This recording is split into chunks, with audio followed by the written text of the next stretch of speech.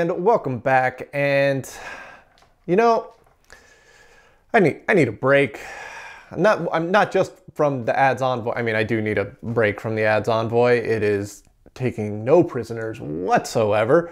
But I need a mental reset. A lot of the projects in this room are very similar in the problems that they have, but they also require a very similar type of thinking to overcome those problems. And sometimes it's good to just completely change gears and do something wildly different. And you know what? It's been a while since I've turned some wrenches, so let's go work on some cars.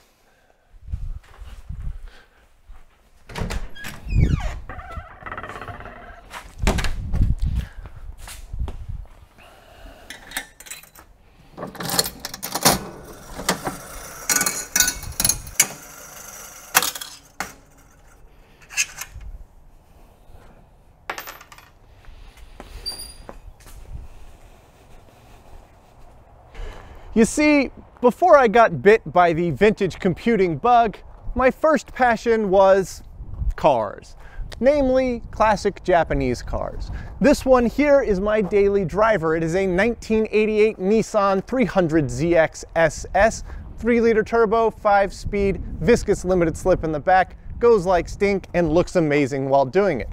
I bought this car when I was 18 and I have had it for the last 22 years.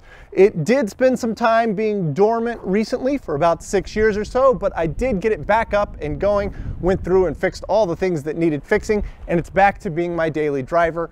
I absolutely love this thing. It's a family member pretty much. But while I was living in Japan, and this was stuck here in America, I needed a toy there as well, and so I bought this 1973 Isuzu Bellett 1800 GT. 1.8 liter single cam, but it's got a set of side draft Mikuni carburetors on it, 4-speed transmission, big open differential in the back. It really could use a limited slip, but this thing is the definition of fun. I bought it as kind of a basket case in Japan, restored it there, brought it back here to America, and I drive it like I stole it everywhere I go. It is an absolute riot. I actually have a video dedicated to pulling the carburetors off of this, cleaning them up, and then taking it for a drive. So if you want to see a little more about this, check that video out.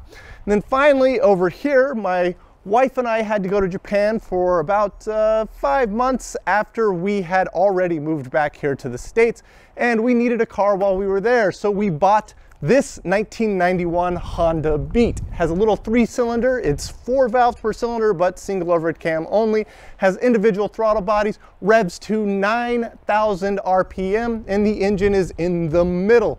This thing is essentially a go-kart with license plates. We brought it back with us, and it's a little exciting driving here in the States because it's about 1/3 of the size of everything else on the road. But if you think about it like a go-kart that's pretty quick, it's a ton of fun. But all 3 of these work perfectly. Well, perfectly is not entirely accurate. They all have little niggling problems here and there, but that's just the nature of having projects. But I can get into any one of these 3, start it up, and drive all the way to Dallas if I wanted to. No problems whatsoever. So these are not the ones that need work. The one that needs work is inside. This is a 1967 Austin Healey 3000 Mark III. This car is very special to me because my father bought it before I was born. Here's a picture of me standing in the driver's seat of this very car when I was 1 year old. It's been a family member longer than I have, and I don't care what name it says on the title, this will always be Dad's car. And it underwent a full frame-on restoration about 30 years ago, so it's starting to show a little bit of age, but we've been driving it and enjoying it ever since. It has a 3-liter straight 6 with a 4-speed manual transmission and a 2-speed electronic overdrive. It makes around 160 horsepower through 2 British-made SU carburetors, and therein lies our problem. Granted, the wiring on this thing is made by Lucas, who is known as the Prince of Darkness, but electrically it all seems to be working okay for the moment. The carburetors is what's causing us issues. The choke doesn't want to pull out quite right, and when it does pull out, it never goes back in, and whenever you do actually get it running, it backfires and pops and bangs, and it's just generally upset. So something is up with the carburetors. Maybe we've got a stuck or sunk float. So we need to get them off of the intake manifold and over onto the bench, give them a solid clean, and see if we can figure out what's making it run so terribly. Before we go through the effort of removing the carbs completely, let's first take a look at the floats, and I'm going to enlist my good buddy Carlos to help out today. He has way more skill and talent at this than I will ever have, but after getting beat down by an old Triumph bike, I had to bribe him with beer to come work on another old British thing. To get the top hats of the float bowls off, it seemed like a super easy single bolt affair at first glance. Even still, after battling with it for too long, the only way to actually get the top hats off was to remove one of the air cleaner bolts, because it was just preventing the top hat from sliding out. So access is brutally tight, and I can only turn the wrench for like a 1/16th of a turn each time, but eventually we got there. Finally, I could get the top hats free and pulled out of the way, and just as I feared, both floats are doing a very poor job of actually floating. The back carb in particular is very nearly completely sunk. I'll use 2 screwdrivers to pull the float up far enough for Carlos to get a hand on it, and with both floats out, listen to this.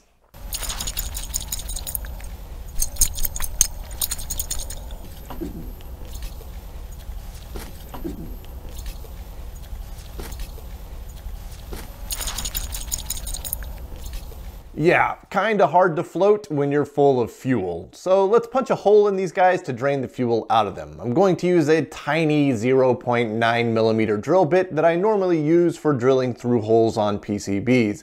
We drilled a hole on top and bottom, and just jiggling it around, you can see the fuel just drizzling out.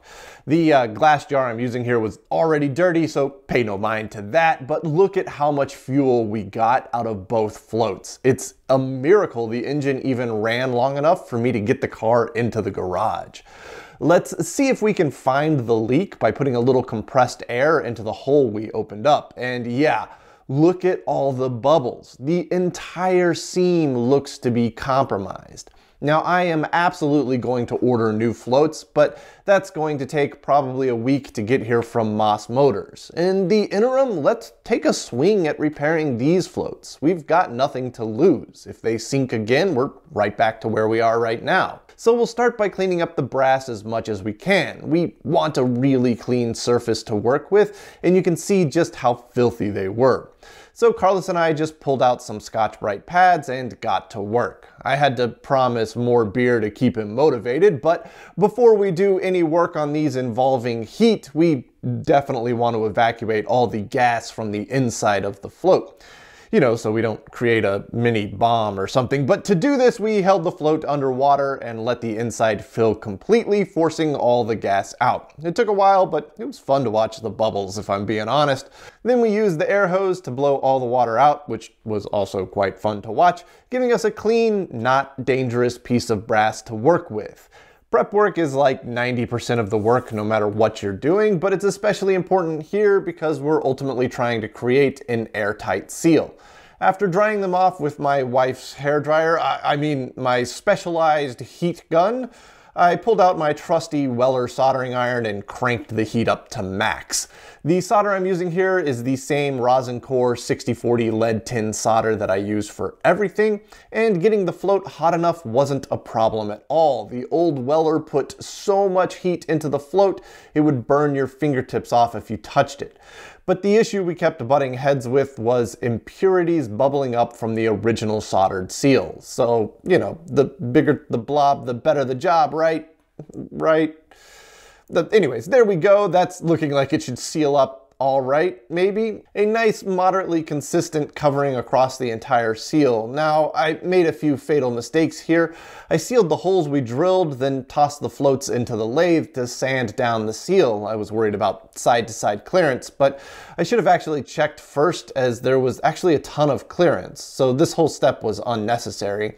And to make matters worse, I think this sanding, as nice as it made them look, actually opened up a ton of pinholes. The floats just immediately immediately sank again, so I had to pull them out and redo all my work, this time without the sanding. At any rate, let's get them back into the carbs, then we need to get the top hats back onto the float bowls, making sure to snake them under the choke cable, not over it. I made that mistake a couple of times, and let's give it a test fire.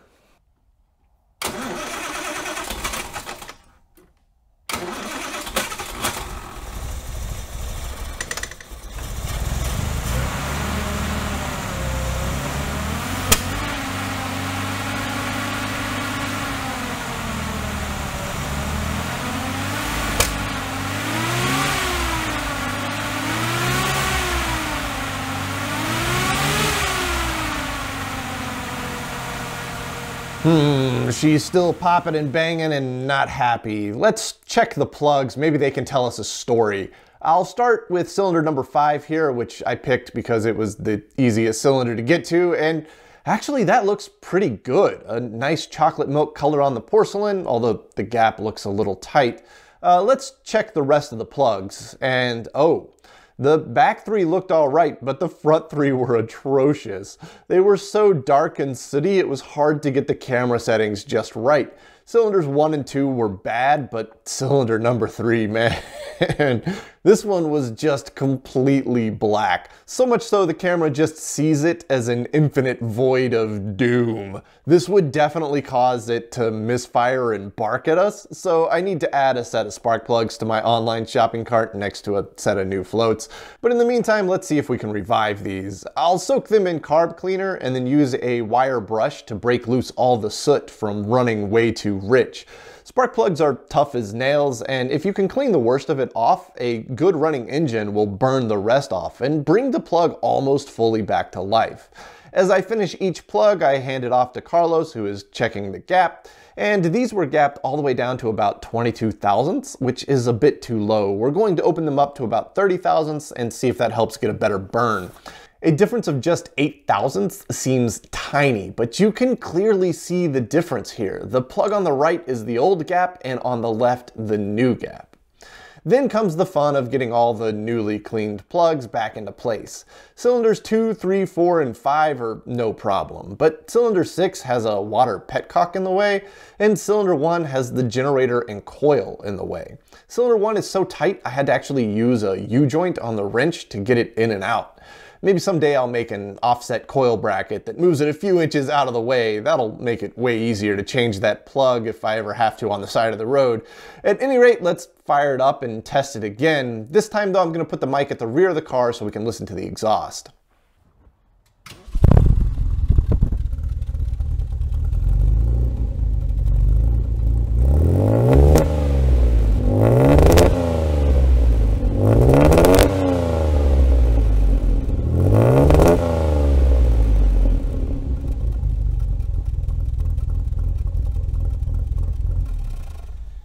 It's a little raspy and still a little stumbly, but immensely better than before. Enough so that I think with a little heat in the cylinders, it'll clear up. So let's back the old girl out into the daylight for the first time in a few months, then pull it around front and splash some water on it. Now, while I wash this car, let me just say a few things. There's an entire, probably billion-dollar industry built solely around how to best wash a car. And how I'm doing it, I'm sure is going to trigger some fanatics out there. But let me explain. Just like how I approach old computers, these cars were built to run, to be driven like hooligans and to make you feel like a 19-year-old who took dad's car out without permission. Which, ironically, is something I've actually done some 20 years ago with this very car. But as a result, the paint has nicks and dings and cracks and scratches all throughout it. This is not a concourse level car that would be at home on Pebble Beach. No, this is a car that's meant to be fighting for traction as you blast down a back road. So yeah, enough washing. Let's take it for a drive.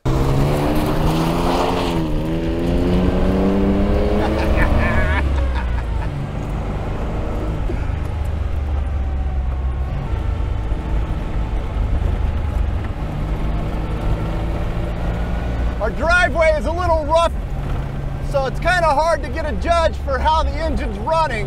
Once we get out of our driveway here, we'll really open the taps and see what she feels like.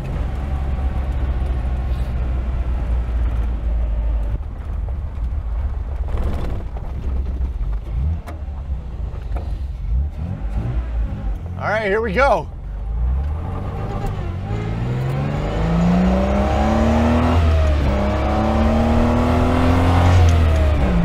Yeah!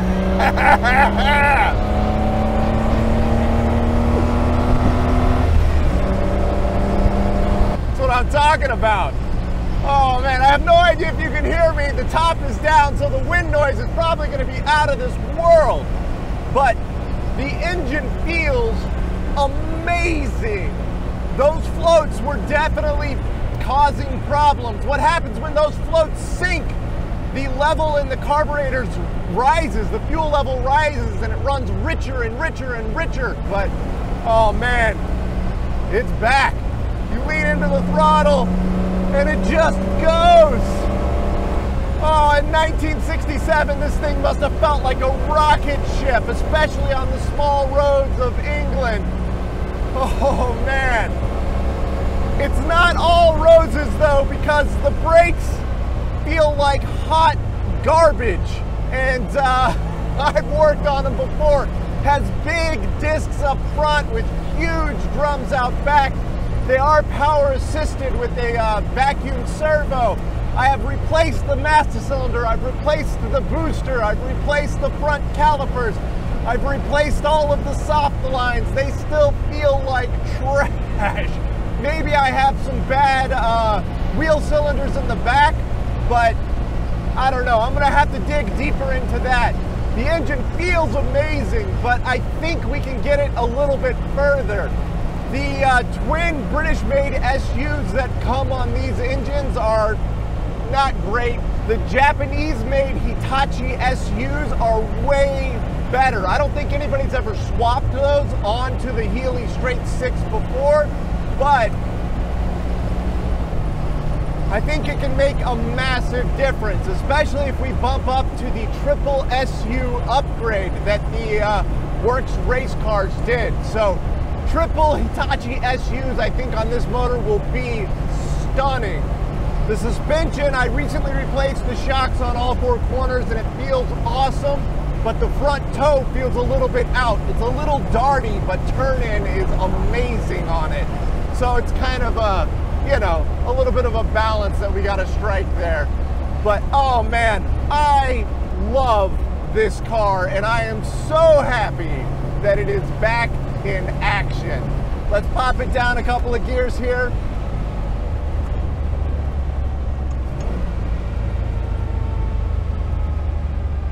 Slow it right on down here, get into second gear.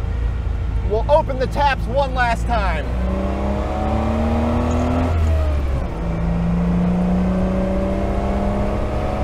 There she goes!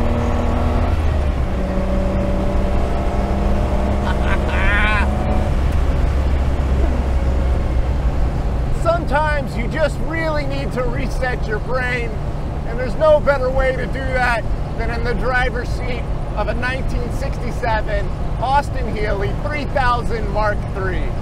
I want to thank you all so much for watching today, and I hope to see you in the next episode.